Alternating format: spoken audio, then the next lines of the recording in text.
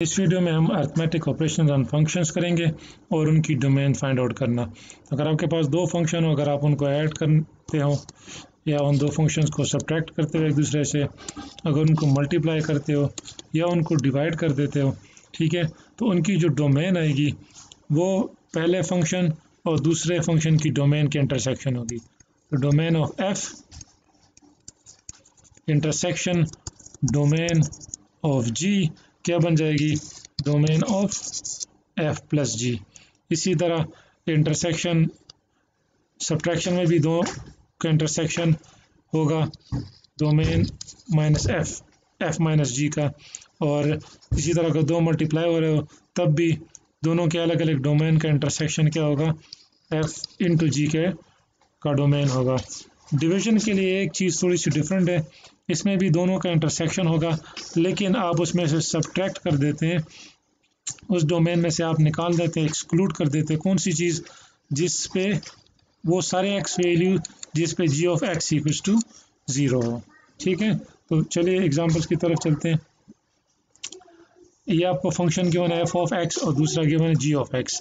तो पहले आपसे कहते हैं कि find out F of x, F plus ji, F minus ji, F G and so on. सो आपके पास है F plus ji of x का मतलब है F of x plus ji of x. F of x है 1 plus को root x minus 2 plus ji of x है x minus 3। सो ये constant है, ये कांस्टेंट है और ये सिंपल एक्स है, तो x plus square root x minus 2 और यहाँ से आ जाएगा -2। तो ये आपका f प्लस जी बन गया। इसी तरह f minus ji of x का मतलब है कि आप f ऑफ x में से g ऑफ x को माइनस कर दो। f ऑफ x है 1 plus square root x minus 2 minus ji of x है x माइनस 3। तो 1 plus square root x minus 2 minus जब मल्टीप्लाई हो जाएगा तो ये माइनस एक्स और माइनस माइनस प्लस 3। तो आप कॉन्स्टेंट्स को मल्टीप्लाई ऐड कर दें, ये होगा minus x plus square root x minus 2 और यहाँ से आ जाएगा +4। ठीक है, इसी तरह ये आपने सिर्फ फंक्शंस फाइंड आउट किए हैं।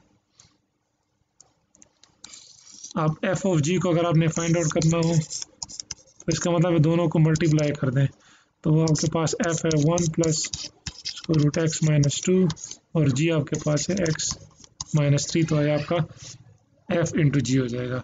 इसी तरह एफ डिवाइड बाई जी अगर करना हो तो F 1 plus square root x minus 2 divide by जी क्या है, एक्स माइनस 3। ठीक है, तो इस तरह से आप ये फंक्शंस के ऊपर जो ऑपरेशन हो रहे हैं वो आप फाइंड आउट कर सकते हैं। इसी तरह अगर 7f, इसका मतलब है आपने f को 7 से मल्टीप्लाई करना है, तो 7 plus 7 times square root x minus 2। ठीक है, अब आते हैं इसके डोमेन की तरफ। तो let's talk about the first one, f plus जी। आपके पास है f और आपके पास है g, दोनों की आप डोमेन फाइंड आउट कर दें। ठीक है, हमारे पास f की डोमेन क्या है, f के फंक्शन को अगर आप देखें तो f इज दिस वन। इसमें आप क्या पास स्क्वायर रूट है, तो स्क्वायर रूट मीन्स कि 2 माइनस f के डोमेन की अगर बात करें तो 2x minus 2 should be greater than और equals to 0। It means x should be greater than और इक्वल्स टू 2। तो जो आपके पास f की डोमेन है वो है 2 और 2 से ग्रेटर। ठीक है, इसी तरह जी की डोमेन क्या है, जी की डोमेन में आपके पास ये है, इसमें सारे रियल वैल्यूज आ जाती हैं। So minus infinity two plus infinity, ये माइनस इन्फिनिटी, ये प्लस इन्फिनिटी, ये माइनस इन्फिनिटी, ये प्लस इन्फिनिटी। अब दोनों का इंटरसेक्शन कौन सा है, ये 2 वाला, 2 से पॉजिटिव इन्फिनिटी तक दोनों के अंदर है। तो आपकी जो एफ प्लस जी की डोमेन है वो है 2 टू पॉजिटिव इन्फिनिटी इंक्लूडिंग 2। ठीक है, इसी तरह अगर आपने f माइनस जी का करना हो तो उसका भी सेम डोमेन आएगा। इसी तरह अगर आपने f इंटू जी का करना है तो उसका भी एग्जैक्टली सेम डोमेन आएगा। डिफरेंस आ जाता है किस चीज़ में, इस वाले में। तो इसमें क्या चीज़ डिफरेंस होगी कि डोमेन यही होगा, ठीक है। इसमें एक चीज़ एक्स्ट्रा आ जाएगी, वो एक्स्ट्रा चीज़ क्या है कि आपने कुछ एक्सक्लूड करना है। कौन सी चीज़ एक्सक्लूड करनी है, जी ऑफ एक्स। यहाँ पे जी ऑफ एक्स क्या है, x minus 3 is equal to 0।